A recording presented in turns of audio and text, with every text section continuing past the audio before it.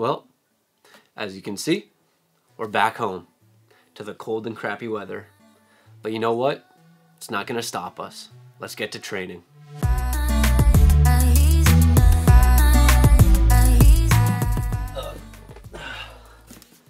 Before we do get started, while I was gone, I decided to order a couple new pairs of shoes because I've basically only been cycling between two shoes, and the one pair of shoes have been my favorite, and they got over 500 miles on them, so I figured I would need a new pair of shoes. And yeah, so these are the Ride 15s. These have been my favorite pairs of shoes. I used them all on my long runs for my marathon training, and they have over 500 miles, so I'm like, I think I need a new pair. And I saw them on sale, so I was like, I'm gonna get them. And then I also saw the Ride 16s on sale as well, and I'm like, if I like the Ride 15s, I'm assuming I'll like the Ride 16s as well. We'll test them out. So I got the Ride 15s, Ride 16s. Got no excuses there. We got enough shoes to be able to train. And then the last thing we need to do is get a new membership at a pool that is a good size, because the current pools that we've been using only 18 meters and they don't even have a lane at the bottom. So that's going to be the last thing that we need to do, is get a membership at this pool that is actually 2 minutes away, so it's actually a lot more convenient for me too. And then once we do that, there's no excuses. We're gonna get locked in. We got about 4 months out until our Ironman, so there's gonna be no excuses from there. Not even the cold's gonna stop us, so let's get to it. All right, we're gonna give our Ride 16s a little test run here, see how we like them. I remember when I got the Ride 15s, it took me a few runs to actually get used to them, so we'll see if the same thing happens with the Ride 16s, but let's put these on and let's get out for a run.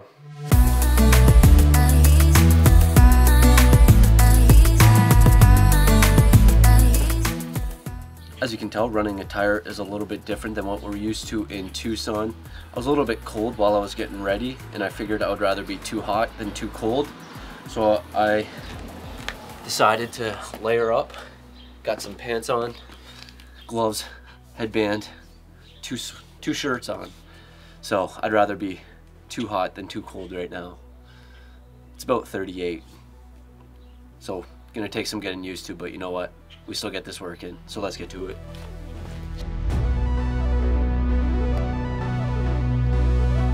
Only about 5 minutes in, and I'm already getting a little hot. But I was a little worried because now that I'm back home, I'm gonna be working out, and I just did my first workout in about 3 months, and my legs have been so sore. Like, it hurts to bend over. I can't do anything, they hurt so much. But I got used to it. I'm somewhat over it now. Once I started running. Shoes are going well though. They seem a little stiff, so it might take some time to get used to and breaking in. But I feel like they feel pretty good so far. Let's get back to it.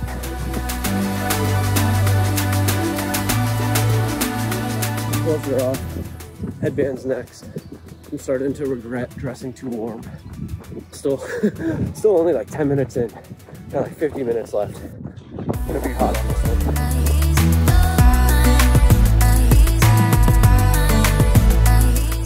Seems that the more and longer I run, the more my legs and shins are hurting.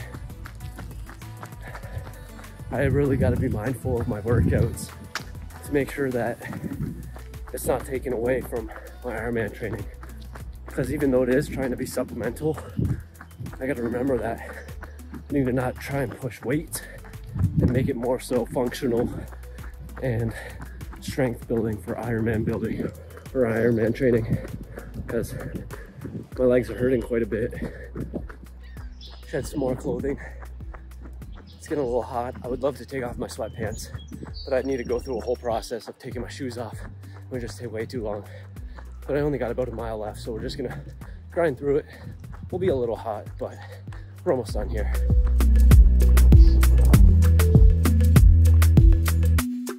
Well, the nice thing about that last mile is it was basically a direct headwind for the rest of the run, so it kept me nice and cool, wasn't overheating too much. Little post-run deliberations on the Ride 16s. I thought they were pretty good. The more I used them, the more stiff they felt, so it might take some time to break in. Like I said, with the Ride 15s, they took some time to actually get used to and break in. So it might be the same with those. But they're nowhere near the comfortability that the Ride 15s had when they were in their prime and I was marathon training. I absolutely love those. I was nearly running in those every single day and absolutely loved them. So these are nowhere near that right now, but maybe they'll get there in the future once I break them in a little bit more. But I thought they were pretty good overall. My legs, they're sore. I gotta be mindful of that in the future when I'm working out. And I'm not trying to push a lot of weight. It's just to be supplementary to my actual run, bike, and swim workouts. Because if I'm pushing myself too hard there and it hinders or my runs or bikes, they end up suffering because I'm pushing myself there because my legs are still so sore, or my back, whatever it might be. That's not the ideal case. We want to make sure that we're prioritizing the runs and the bikes and the swims. It's just meant to be supplementary. So just over 6 miles, easy run, but we're on our cheat week right now, so just making sure that we don't lose all that momentum we had built up. First day, see if we can get a membership. Hopefully we can swim. The schedule is a little confusing, but we're gonna head in there. If we get some swim, first swim back. A bit smaller of a pool, only 4 lanes, so that kind of sucks. It was a bit busy, but I ended up joining this mom's workout. We did 100s, 50s, and then she was done, and then I ended up doing a couple 200s. I finished around 2,700 yards, but we're gonna have to try and find a time that's not as busy because there's 4 lanes in there, and it was pretty busy today, so that's the only downfall, but we're 2 minutes away from this. You can't beat the convenience. I'm all about convenience. Well, one of my biggest concerns about training in the cold was biking. It's a cold one out there, massive winds. I think it's about 20 to 30 kilometers. Got some gloves. Still debating whether or not I'm gonna wear this rain jacket, wind type of breaker. But yeah, we're gonna be heading out for a bike ride. It is freezing out there. I don't wanna be cold. Got sweatpants on. First time wearing pants on a bike. But yeah, I really just don't wanna be training on a trainer. Don't want to go back to that life. So we're going to be sucking it up, heading out on this bike ride, and we're going to see how it goes.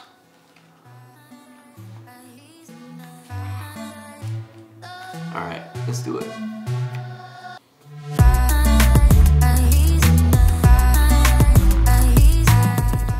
Oh man, that was an absolutely brutal ride.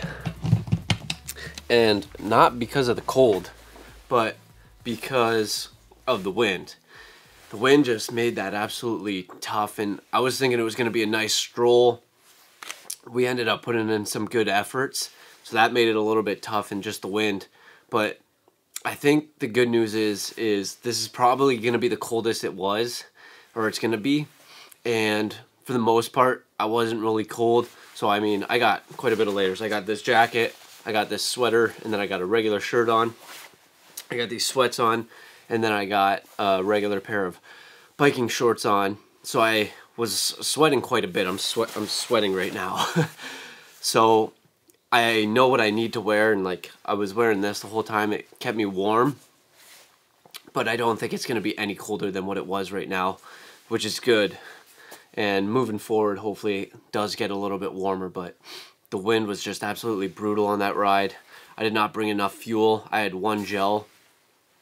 And like I said, there's no elevation gain here. So I was thinking it was going to be a fairly easy stroll. And my legs are still sore from the workout that I did the other day. And yeah, they struggled going into the wind. He just kind of took off while I was going. And he's a strong rider. And I think that's something that I'm going to be needing to incorporate more, because before, when I was just riding, it was just kind of riding to ride, to get volume, time in the saddle. And I think I need to have more dedicated efforts where I'm putting in harder efforts, more wattage, and focusing on that. But moral to the story, we're training in the cold. It's not going to stop us, though. You know, if we have to layer up, we're going to layer up. But we're going to be putting in all those reps. We're going to be going outside. We're going to be getting all that stuff done. And it doesn't matter about the weather. We're going to be doing that. So we're back home, training in the cold, and we're going to be getting this done. I think we're 16 weeks out now, so time to lock in and make sure we're training well. So appreciate you tuning in, and we'll catch you in the next one.